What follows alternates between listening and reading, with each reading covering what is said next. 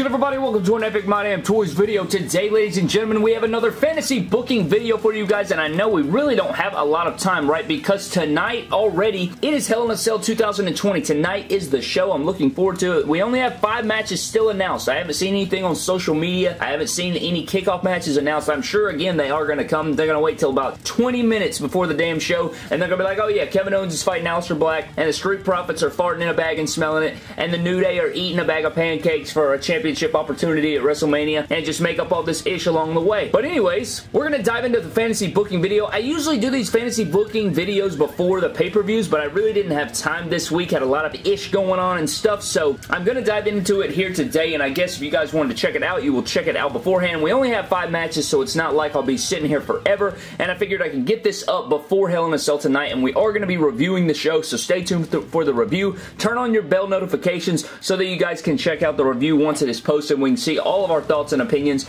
on Hell in a Cell. But let's start off with the first matchup. Now, this is a matchup that I don't think you really need much fantasy booking on, but if I were, the whole point of these videos, guys, is if I were the head of creative, like it just happened tonight, Vince McMahon just said, MDT, you're in charge. Trey, you're in charge of this show, and whatever you say goes, and this is how we're going to do it. That is what this video is. I'm stepping in and I'm fantasy booking myself for Hell in a Cell right here. So starting off, guys, we do have Jeff Hardy taking on Elias. This is probably the most simple matchup on the card. The only matchup that doesn't really have anything on the line or anything going for it. Just a regular singles match, Jeff Hardy and Elias, stemming back from their, you know, who hit Elias storyline or whatever the hell with Sheamus and the drunk driving and all the ish. So in this storyline, Elias has been super cold, right? I mean, I remember when he was red hot. I remember when he would just get the best reactions ever, but he kept doing the same shtick over and over and over. He never progressed. He never evolved. He never changed it up. Not a slight bit. So I think what I'm going to have is I'm going to have Jeff Hardy defeat Elias. I think I have Jeff Hardy going over Elias here, and yeah, it's hard because I'm a super fan of Jeff Hardy. I love Jeff Hardy, and it would be hard for me to say, you know, he loses here. Both guys need the victory very badly, so it does pain me to say, but I'm going to go with Jeff Hardy for the win there, and that's just the way I'm booking it, man. I mean, I don't know what to tell you. If Vince McMahon can get away with, well, it's my show, I book whatever I want, well, yeah, I do too then. How about that? So that would be my first booking decision right there. Nothing too over the top, nothing too insanity or anything, but let's move on to our next matchup, guys, which would be The Miz taking on Otis for his Money in the Bank briefcase, right? So the Money in the Bank briefcase is on the line. We have Miz taking on Otis. Now, back at Money in the Bank, I did not like Otis winning the Money in the Bank briefcase anyways, so you guys can probably already see where this thing is going. I do not like Otis as Mr. Money in the Bank. Not that he's not a good wrestler, not that he's not a good talent, not that he's not entertaining at times. I just don't see him in that capacity. I thought he fit perfectly into the tag team realm, perfectly into the comedic wrestling, and I didn't want the Money in the Bank lumped into that, so I am going to take the Money in the Bank and take it off Otis right here. I say that Otis loses. I don't care what happens. I really do not give a damn. One thing you could do if I was fantasy booking it, I'd have Tucker come down and act like he's going to help Otis and then double cross Otis. There's your feud. You know, Otis won't have to worry about the Money in the Bank briefcase anymore because Tucker will take out Otis and they will feud moving forward. So Otis is heartbroken. He gets taken out by Tucker, recently turned heel, and now the Money in the Bank briefcase is in the hands of Mike Mizanin here, and he's going to go host some wipeout shows with the Money in the Bank briefcase. So Mr. Money in the Bank, Miz right here. So Miz will be our Mr. Money in the Bank moving forward. I think this makes the most sense. I mentioned in my, what was it, my predictions video, that The Miz has been super cold. He's been ice cold ever since his feud with Shane McMahon. You guys remember his dad got in the ring and he put his fists up like the Fighting Irish logo of Notre Dame, and he freaking got memed to death on the internet, and The Miz has not been the same since then, man. He hasn't done anything worth of note. He's been really bland as a babyface. It just did not work. He is a natural born heel. He needs to be a heel character, so I'm going to have him big time heel character with the Money in the Bank, just super prick-like. You're like, God, I hate this guy, but Jesus Christ, he's so good. Kind of like MJF of AEW. You're just like, God in heaven. Now, I will say I like MJF much better than The Miz, but you know, that's a whole nother video for an whole other football game. When we get more AEW figures in here, I'll do a fantasy booking Survivor Series style matchup with the AEW figures versus WWE. I think that'd be fire, and MJF versus The Miz would be a pretty cool match, even though I'd have MJF winning. I think MJF is a much more edgier version of The Miz. Let's shut the hell up. The Miz is Mr. Money in the Bank now. That's what we booked there. So moving into our Hell in a Cell matches, guys, I mean, you really don't need a whole lot coming in here because Bayley and Sasha Banks are taking it on in our first Hell in a Cell matchup, and I think that I would just have Sasha Banks go over here. If you wanted to extend the feud, you could, but but one thing that I don't like is that the first matchup these two are really having in the 3 years this feud has been boiling over. It may even be, I mean, if you want to go long-term, this match has been booking itself for a very long time now. I know we've had a lot of detours, we've had a lot of crap in this feud, we've had some dumb decisions made and things of that nature, but I would just freaking finish it, man. If we're going to finish it, we're going to finish it, and I would have Sasha Banks win the SmackDown Women's Championship. Bayley's been champion forever, it seems like. I feel like she's been champion for a year, close to a year for sure. I mean, she has been champion forever, and I've said it every single predictions video, every single review. I've said, you know, Bayley really needs to win here because she needs to be holding on that championship. She needs to make it prestige. She needs to do this and this and this and that. And here she is sitting on a year, and I remember talking about how Bayley was just underneath the carpet, man. She was underneath the bus getting ran over.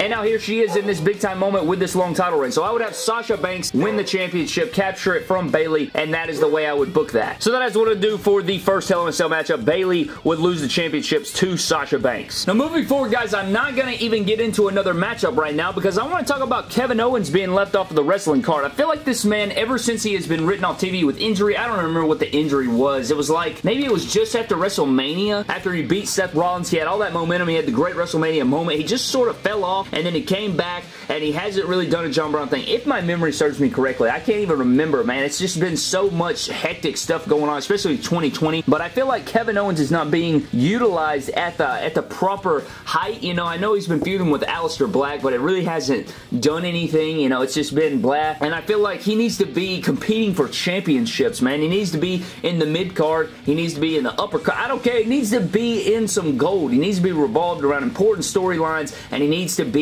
in the championship light. So I just wanted to mention that. If I'm fantasy booking this show, I'm putting Kevin Owens on the damn card, giving him something meaningful to do, and honestly, I'd have him attack The Miz and capture the Money in the Bank contract. But you know what? Since The Miz is there, I'm not going to replace him or anything. I would just have Kevin Owens maybe attack The Miz. How about that? Have him attack The Miz and have that as the coming forward, because he's a babyface right now. I mean, you could that would make them both having a babyface attack a heel, but then again, Kevin Owens is kind of a tweener, so I don't know. I don't know what to say, but Kevin Owens will be on the show in some capacity. He's wrestling somebody, I can tell you that. Better be glad I don't book him to bail off the cell. How about that? But moving forward, guys, we're on our last two matchups here, and one thing I want to say is, since The Miz is Mr. Money in the Bank, can he not cash in on either competitor that he wants, or is it just specifically Raw or SmackDown? I know that he is a part of the Raw brand, so can he only cash in on the WWE Champion, or can he go over to the Universal Champion? I don't know. But booking the last two matchups, guys, let's go ahead and get over here, and I guess we can go ahead and start off with Drew McIntyre and Randy Orton. And this matchup isn't necessarily about the matchup. I think that for this matchup, I would have them beat the absolute hell out of each other. Kind of think to yourself more Jeff Hardy and Randy Orton vibes. That's the kind of matchup this would be. Very brutal, very hard-hitting, very, you know, creative, you know, the crazy toolbox and everything like that. I feel like the last few years, every Hell in a Cell match has involved a toolbox in some way. You had Randy Orton and Jeff Hardy, then you had Seth and The Fiend,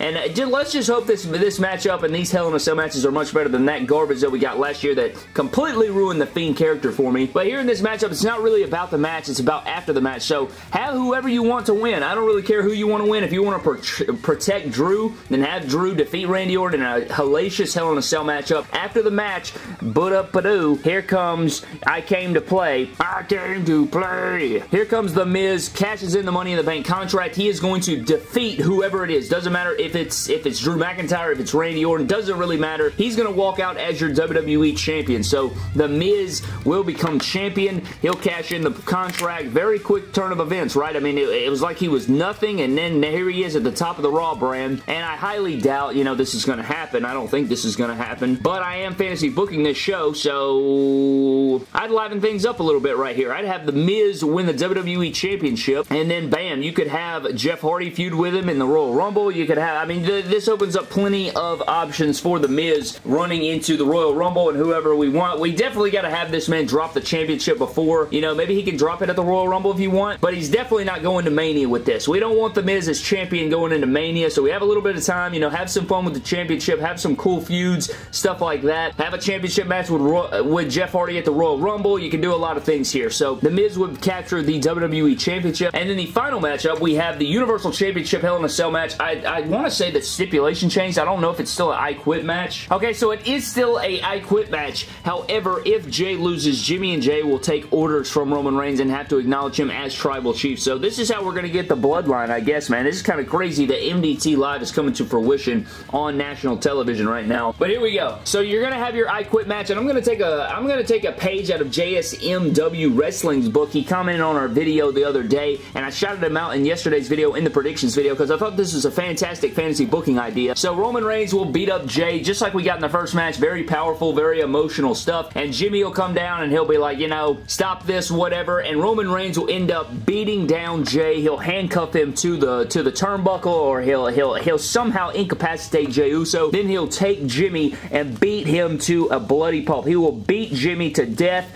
and he will be right on the edge of death. And then Jey Uso will say, I quit, because his brother is getting his face hole pounded in. And that is how you will book that. I think that's beautiful. I think that's great storytelling. It falls perfectly right in with the writing that we've gotten so far, with the feud that we've gotten so far. And we're going to have the bloodline, man. We're literally going to have Paul Heyman, Roman Reigns, Jey, and Jimmy as the bloodline, just like we see on MDT Live, except for Paul Heyman, of course. But that is beautiful fantasy booking right there. I wanted to give a huge shout out to JSMW Wrestling for that idea, because I think that's great. I think that is perfect. You know, I can already picture it. I can literally see it taking place in my skull. Jimmy will get beat to death. Jey will quit, and Roman will retain the Universal title, and that's how it should go. I think that's beautiful. I don't think you could book it any better, and yeah, I think I'd have to write JSMW a check for stealing that idea, but I like it. I like that idea a lot, so I wanted to fantasy book it that way, but I think that is going to do it for my fantasy booking of Hell in a Cell 2020. I would love to know what your thoughts are down below, guys. What do you think of my fantasy booking ideas? Do you agree with them? Would you change some stuff? I would love to know down in the comment section below. Now, before we get out of here, I do want to give a huge shout out to somebody from yesterday's video. So leave me a comment and leave me a like for a potential shout out in a future video. I want to give a huge shout out to Mark Madison for this comment in yesterday's video. He said, I think The Miz and Randy Orton will win their matches, and perhaps we'll have a repeat in history with The Miz cashing in on Randy. And that has 13 likes, and I agree. I think that is exactly what we're saying here. Things come full circle. It works out perfectly, doesn't it? I think it writes itself. I think it's a perfect fantasy booking idea, but a huge shout out to Mark Madison for that comment. I really appreciate it, bro. Another thing I wanted to mention is in the Jey Uso and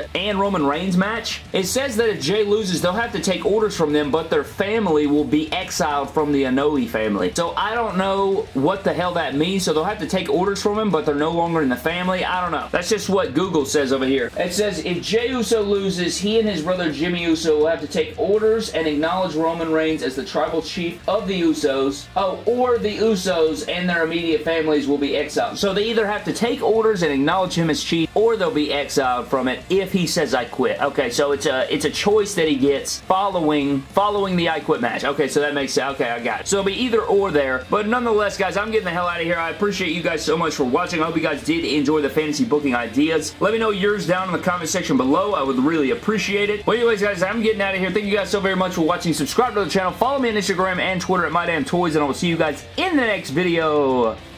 Thank you.